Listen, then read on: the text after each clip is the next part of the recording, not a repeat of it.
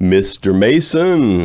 Yeah, hi. It's a great thing to have you back on the show. Obviously, we've had you on many times here. Only you know and I know. Now, ever since reading it, now I've got the song stuck in my head for like a earworm kind of deal. But one of the cool things about this is, and I'm hoping you'll take the role of storyteller really to heart, because this is your Hawaii Public Radio. This is a real opportunity here from head to toe. I always love the books. And while there are a lot of stars in it, certainly for me, and for, if your mom introduced you to people like Led Zeppelin and Jimi Hendrix, maybe you could relate. Your mom is a star in a lot of ways in your journey. And I was hoping you'd take us from the journey by sea and air with your mom, which leads to really how you got to the guitar, and ironically, by way of the ukulele.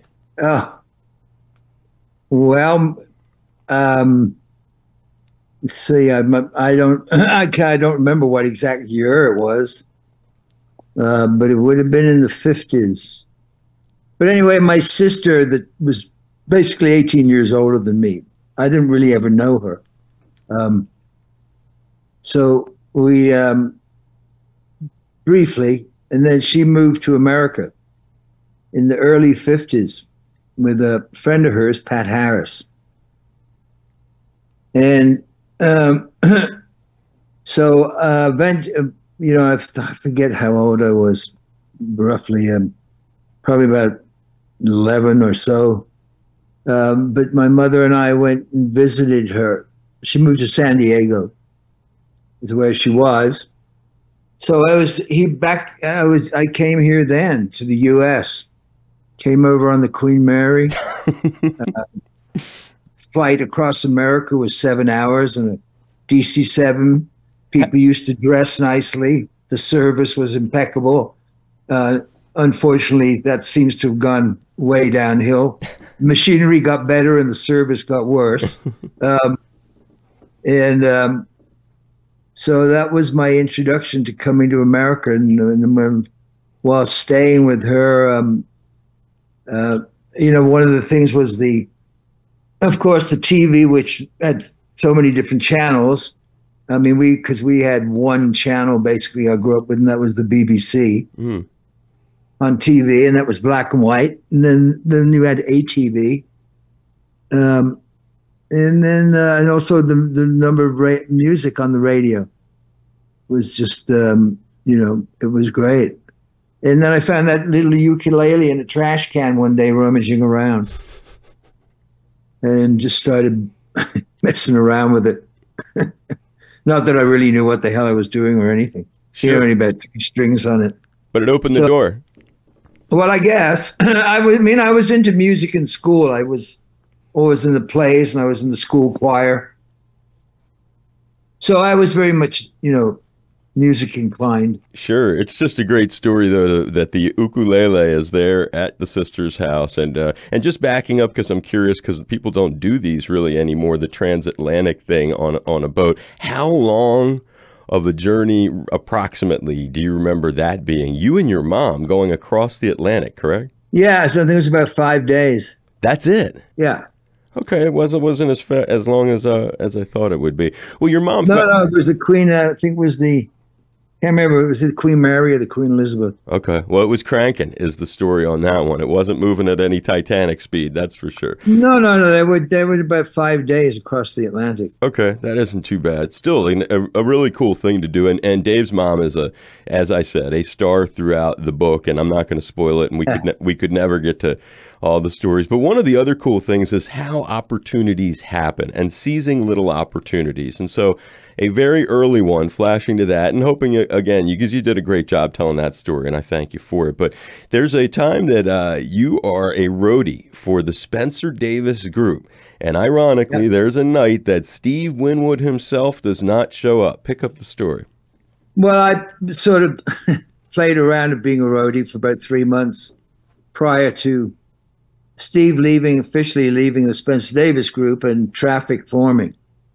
So it was sort of a way to be hanging out and be together. And yeah, he didn't turn up for a show one night, and Spencer was like, "Well, Dave, come on, you can get up and take his place. I'm like, what are you, nuts? I mean, I was 18, 19 years old, and Steve Winwood was sort of Winwood was sort of one of those people that was born, naturally with talent. Is one of those unique individuals. Me, I kind of had to work for it. So at the time, I really, I wasn't really, I didn't feel it was like, you nuts, I can't do this. And so he goes, no, come on, you can do it. So we get up and did it. I forget, I sort of forget, but anyway, I guess we pulled it off and everybody seemed happy enough. So, yeah.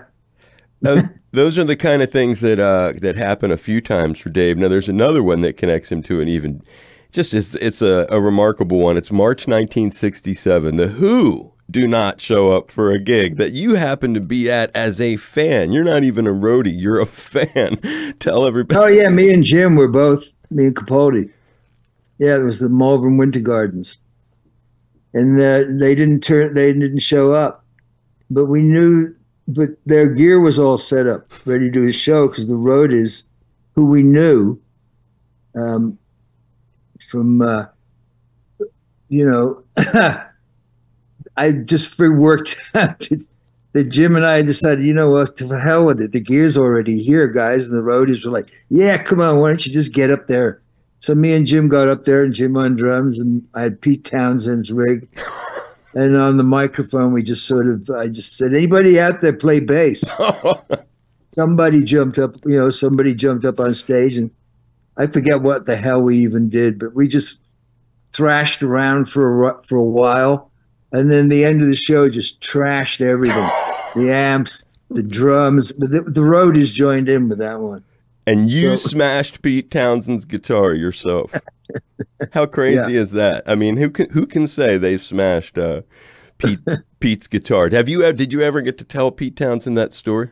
I met him a couple of times. I didn't, actually. Okay, sometimes you just don't get a chance to do that. Now, there's an interesting thing. Another thing is Dave's fascinating love lives, I guess. I was trying to think of the correct grammar for that. There's lots of girls that factor throughout the book. There's a girlfriend in the late 60s, Carol Russell. Now, Carol, talented artist who designed the Traffic logo, in fact, among output that she did. She also was doing some interesting stuff for the Beatles that led to your first encounter with Paul McCartney. Just kind of tell that story and how it leads to Abbey Road and really to another Beatle, George. Well, Carol she was at the Royal College of Art, and that she had the run of every department there. She was pretty amazing talent. And Paul had hired her she was making this couch, a transparent couch that had all the characters from the Sgt. Pepper album in it. And so Paul, one evening, had come by to see how things were going with it. And that's basically how I got to meet him. And he was a Traffic fan. And that led, of course, to, I would go down to Abbey Road occasionally when they were recording. And that led to a very cool relationship with George. Lennon was not that approachable a person. And Ringo was sort of, but certainly with McCartney and George, I developed a little bit of a relationship, more with George, I suppose. Well, they're guys that come up again and again throughout the book. So this is just they do. George was and gave me his guitar sitar that he first started working on to play around with, and actually played me in his house. I went down to visit him in Esher, and he played me the first time I heard Sgt. Pepper he played me he said, well, when I hear the new album, I was like, yeah, sure. Absolutely. That was my introduction to Sgt. Pepper. And then, of course, I did some other things with him. And he actually recorded on Well, one of my songs on an album. Yeah, and you also you describe his house. You use a great word, staggering, when you describe his house in Surrey. I Well, guess. the one in Hanley was a huge mansion, a huge estate.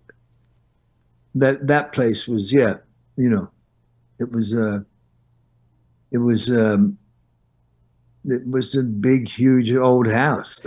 You got there, and he was alone. Try to set that story, which is Well, just that was in Asher. That was he lived at. He had like a bungalow on a golf course there. right. That that was before Henley. There is, as you go through the story, you have a powerful run-in at a private London club. This is January '68. It would lead to you being on an epic recording by this artist. Tell the story. I guess this is the one of the first encounters with Jimi Hendrix. Um, well, Hendrix. I saw Hendrix when he first came over in the same place McCartney first saw him. In fact, Paul may have been there that night. I don't remember. A little tiny place called Scotch of St. James, Right, that's it. which Chaz Chandler sort of dragged him around these little clubs. They're semi-private Hmm. clubs, and he just this guy got up and plugged in and started jamming with this little band that was playing. It was like, oh my God, who the hell is this guy? And then later, you know, um, after Hey Joe, which was his first recording over there, there was another club called Blazes, semi-private again, where pretty much everybody would go. You know, all these places you'd run into everybody there Hmm. because that's where you'd go for something late night to eat, or if you just want to go out and drink. And he was there one night sitting at a table by himself, and I just sort of basically just sat down and said, "Hey, man, I'm just a huge fan," and started talking. And he was a fan of Traffic's, and that's how I struck up a sort of friendship with Hendrix, which led to me being. At the one time I had left at that period, the first time I left Traffic, actually things weren't going well with Noel Redding. So we were seriously talking about me joining the band as the bass player. And so I got to record and do some stuff with Hendrix. One of them was All Along the Watchtower, sang on Crosstown Traffic. And then there was about 3 or 4 tracks floating around out there somewhere with me playing bass and sitar on.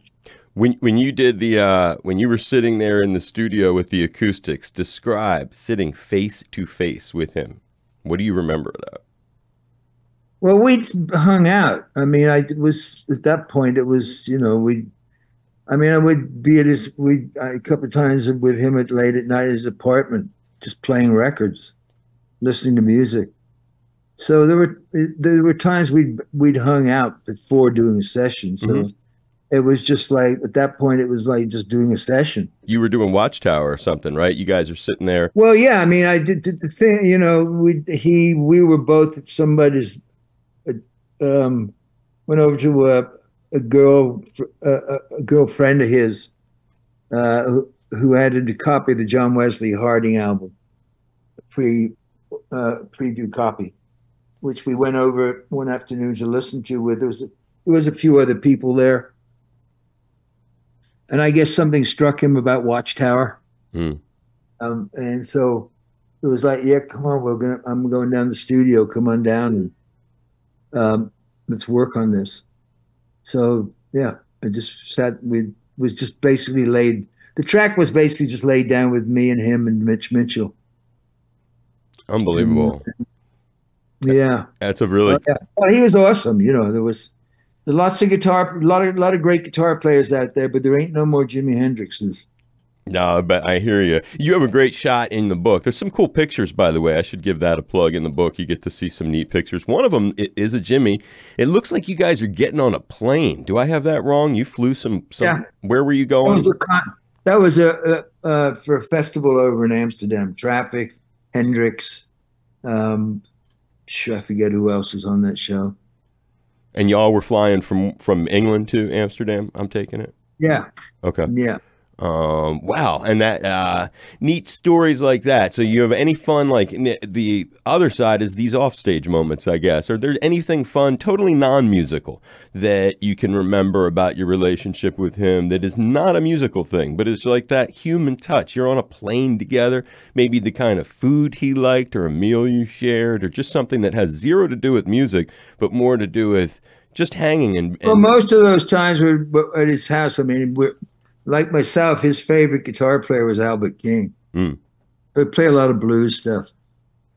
Um, those moments were when we weren't playing, or afterwards we'd go. Like there were a couple of times we'd go out and went to Blazes. There were always a band playing in these semi-private clubs, so we got up and jammed a few times. Got up and did something with him at the Royal Albert Hall. I think there's a YouTube of that actually somewhere. yeah, traffic opened for him that night too. And then Yeah. So I got yes, exactly.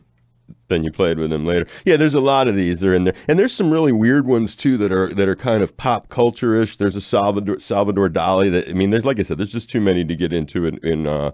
I'd wear Dave down. But, Oh well, Dali, yes. Well, he's my all-time favorite artist. right, Well, I wanted him to.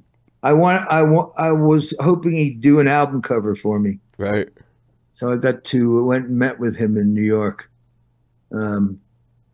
It didn't work out, unfortunately, but yeah, I'm a big Dolly fan. No, I know. Other artists, I can't remember who it is, Dave, but another cat I interviewed who did a book has a Dolly, same kind of story, meeting Gala and his wife and him. But there's another crazy kind of story in here, which is another pop American culture kind of story. So after moving to L.A., meeting Amy Folger, and the one night you went to a house that would become, unfortunately, infamous, and you met the legendary late great actress Sharon Tate. I didn't. Well, I didn't meet Sharon Tate. I just. Oh, you never met her. You didn't. Okay, from the book. No, I just no. That was all. They were. That was because of Cass Elliot. Mm-hmm. And that the Wojtek Frykowski, Abby Folger, Melcher. Mm-hmm. All those people. They were sort of that Hollywood clique. Right. So they were friends with Cass, and that's kind of where I spent a lot of time when I first came over here. Mm-hmm. Because I had friends from England living there with her. Right. So that's sort of how that happened. And I went to a couple of things over at that house. I mean, I was there, maybe I don't know. I mean, it's. I could have even have been there that night if things had been any different. So that was the time frame. So it was like the summer of '69 is when you actually. Oh yeah, I mean, I was there maybe a few weeks before that all happened. And Sharon was not there the night you went. You're saying? Not that I don't. Yeah, no, I don't think she was there. Wow, but it was that house, the exact house. Yeah, those people in that house. Wow, where the horrific. Welcome to LA. Yeah, well, I mean, but it's an interesting. And then from a different kind of house. Before we wrap it up with you, I was hoping because you talked a little bit about the George. You have a lot of Eric Clapton stuff in there, and you write that it was a brief thing, but as I'm kind of paraphrasing you, as a new member of Derek and the Dominoes, you write. We got to hear about George Harrison's houses earlier. Describe getting to spend time at Clapton's. You refer to it as camping out at Eric Clapton's for a little while. Well, Eric got, Eric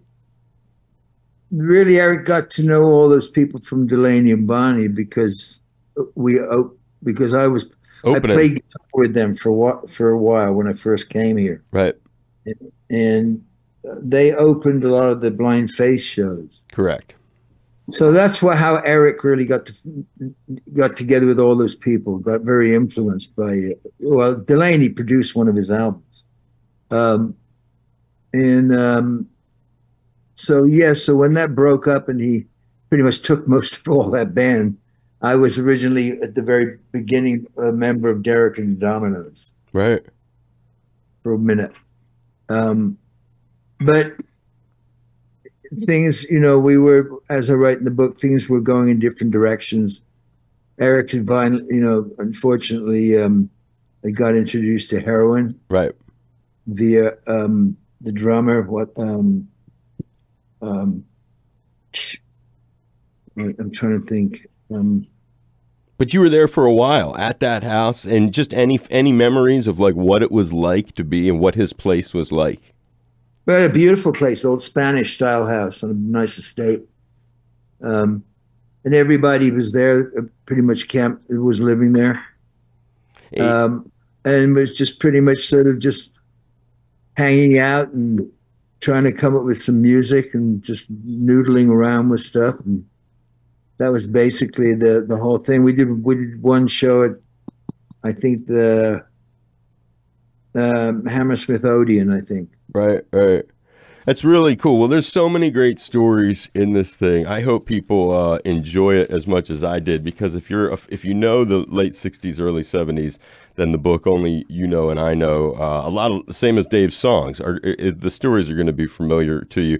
One last little tiny one, because we talked about houses, because a lot of cool visits to houses. When I was a little boy, before Kiss, there was the Monkees.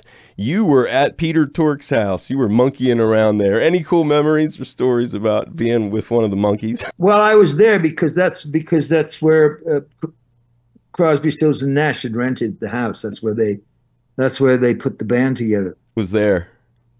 Yeah. Was Peter there at all? So he was not. I met him a couple of times. Was he cool?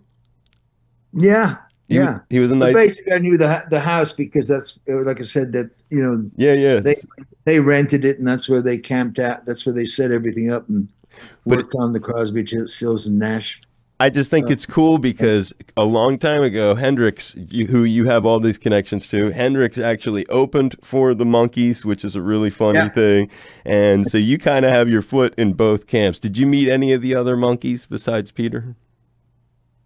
I think Mickey Dolenz here and there, and Davy Jones.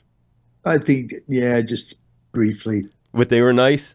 They were cool guys. They were easygoing. Yeah, I mean, I didn't really spend any time with them. I mean, they just came. I just happened to cross their paths professionally. Yeah, I love it. Well, a lot of that in there. There's so many. You were there at the Queen Mary with Paul McCartney in New Orleans, or in L.A. For God's sakes, that great show that with the Meters. That's the night the Meters did that famous record, and you were at that party. Yeah. So it's a great book. I hope that you've had fun talking about it today with us. And when are you going to be back in Hawaii? You're on the mainland now? Yeah, I am. And we'll probably be back there in the fall through Christmas and stuff and New Year's. Probably doing that. Shep Gordon does we usually do that New Year's Eve show for the food bank. Got to have like a Lahaina slant, I imagine, coming up again for. Well, Lahaina, unfortunately, is not there anymore. Sadly. Yeah. That's sad. Yeah.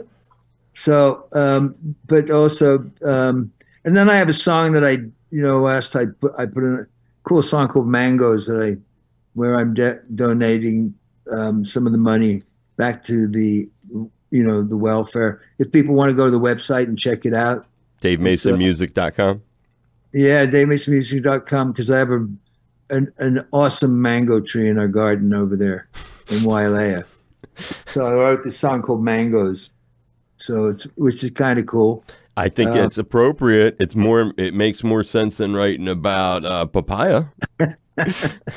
Dave, be safe, brother. And it was great. Did you have fun? Was this okay? Yes, thank you. Thank you. Absolutely. And giving you a big hug and a high five. Say hi to Winifred, and we'll catch you the next time around, my friend. I love Hawaii. Mahalo. Right on. Stay safe, Dave. You too. Bye-bye. Yep.